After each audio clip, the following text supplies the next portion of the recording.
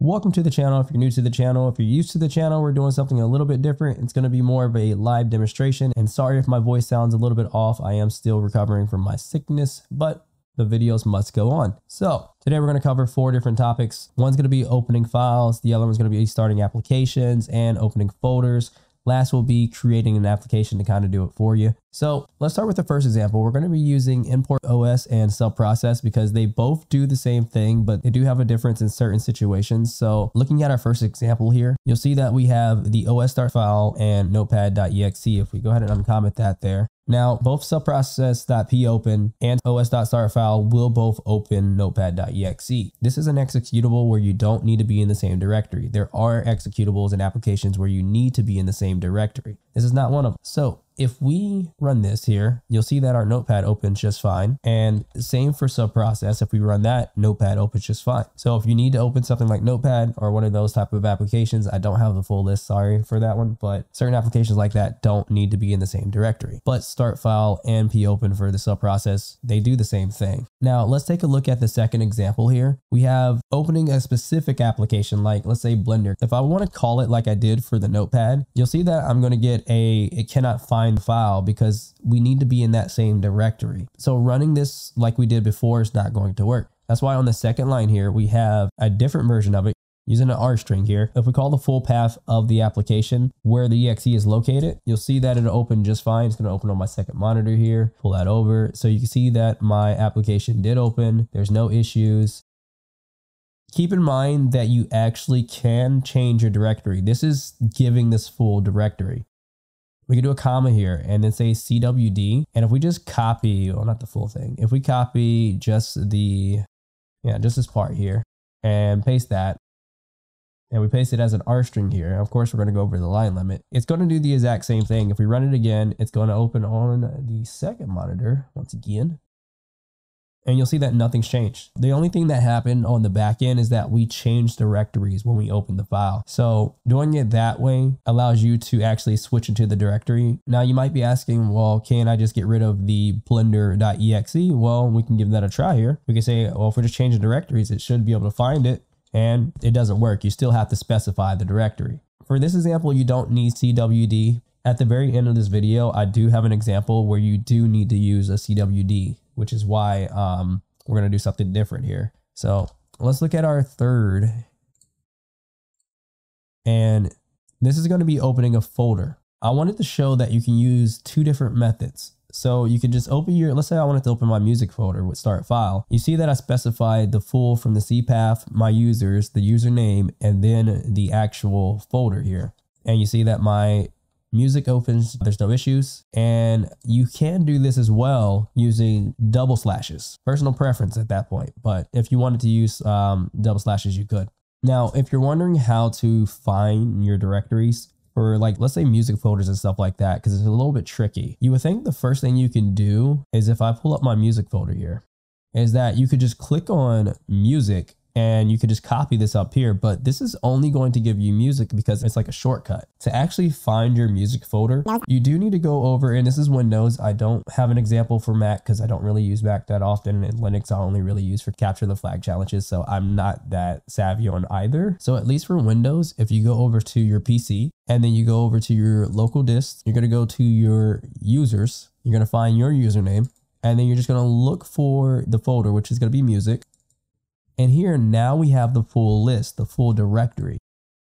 And that's where you would just paste your full directory in there. Either use an R string or double backslashes. And I did just want to have for, demonstration purposes that you can use subprocess. It does the same exact thing. Oh no, we have a problem. We have when error, your access is denied. Now for this one specifically, for a full explanation of why it's happening, I cannot tell you. I've actually tried running this from the command prompt with administration privileges. I still got the same thing. I tried running it in the terminal, of course, just for curiosity. And no matter where I ran it, I always got the Win5. So I am not specifically sure if it's because I'm opening a folder. I'm not sure if eOpen's only restricted to opening files, or there's a different process that you need to run to open a folder. For those that are really savvy with this and you know it's a process like that, definitely leave in the comment section below why you get the access is denied. If you run it with double backslashes, you get the same exact thing. Your access is denied.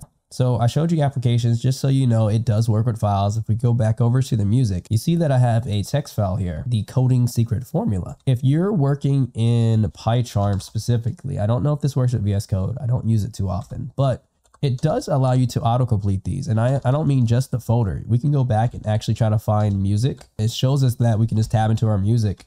Then we could find our coding secret formula.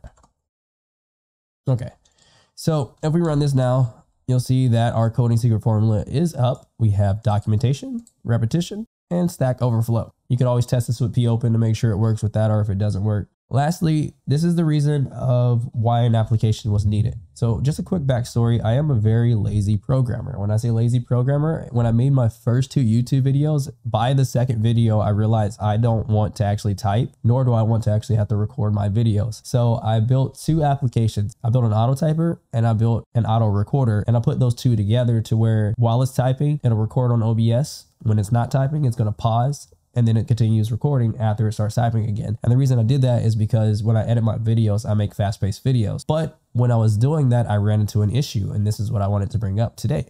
If we try to run start file, as we saw before, as long as you have the full path as an R string, it usually runs just fine, no issues. But if you try it with OBS, you end up getting an OBS error. It can't find in any file. And just to verify it wasn't just start file, I did try self-process as well to let you know that this issue is specifically with OBS. Now, what it stated was that you do need to be in the same folder as a workaround. That's as much as I could get from it. I don't know specifically why you need to, but you do need to be in the same directory. And just with that, I developed a best practice is probably just to be in the same directory as an application whenever you're trying to open an application. Now, from the previous example, this one here, we could just put CWD and then work from there, and it'll work just fine.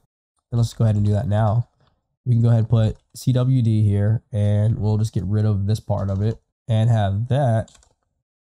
Oh, I forgot I'm running OBS, but you see that it worked. It sees that OBS is already up. Let's get into the final part of this video. I hope it hasn't been going on too long. I'm gonna try my best to trim it down as best as I can because I do like to make my videos fast. But this is the first actual application video.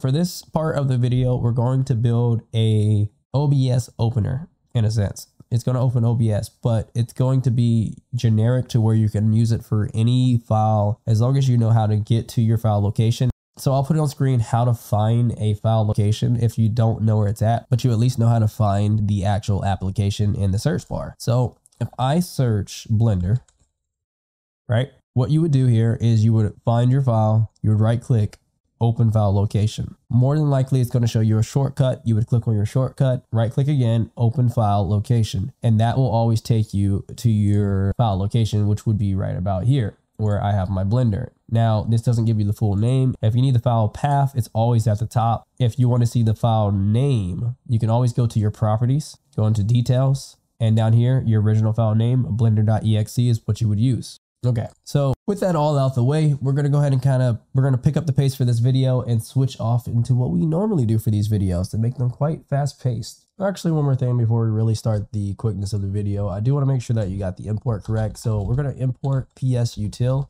Now, this is going to be for getting our active processes. If you don't already have it installed and you're on PyCharm, you can always right click, show contents, install from here. If not, just go through your terminal and just do a pip install ps-util.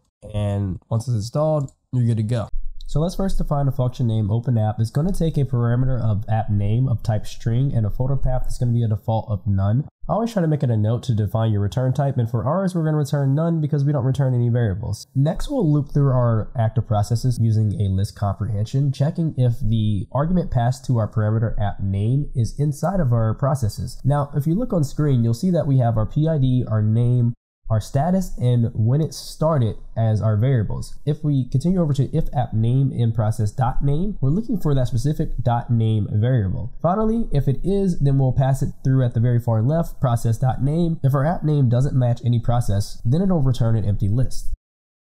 Now we'll use if not to check if the list is empty. If the list is empty, that means that the app is not running. So let's go ahead and print out starting the app for debug purposes along with the app name. Then we need to get the current directory. So we'll use os.cwd for our Python's application directory. Now, because the folder can be empty, we do need to check if the folder path is none. If it's not none, then we do want to switch over by using os.changedirectory, chdir, into the folder path. When we're in the correct folder, we do need to verify that the path or the file actually exists in that folder. So we'll use os.pathExist along with an f string, including the app name. We'll tag .exe in the f string so we don't actually have to include it when we're passing it as an argument. If the file does exist, let's go ahead and open it using subprocess.popen, including the app name. If it does not exist, we'll just go ahead and do an else statement and print out the file does not exist. Once we're done, we'll go ahead and wrap it up by switching back to our Python application's current directory, and we're finished with this part. Now to actually run it, we'll go to our main and we'll pass to the function app name obs64 and for the folder path where it actually exists. But because I'm already running OBS for this video, it's not going to do anything. So let's go ahead and make another else to at least print out that it's already open. And if we run it, it does say already open. To at least get you an example of something that does work, we'll switch it over to Blender and we'll run it. And you see that it does say starting at Blender, and Blender did open on my second monitor. Sorry, the video actually did go over 10 minutes. I was trying to keep it under 10, but I did want to get as much detail as possible. If there was anything that you saw that I did wrong or something that you could have done better, definitely leave it down there in the comment section below to help out the community. Don't forget to like and subscribe for more content.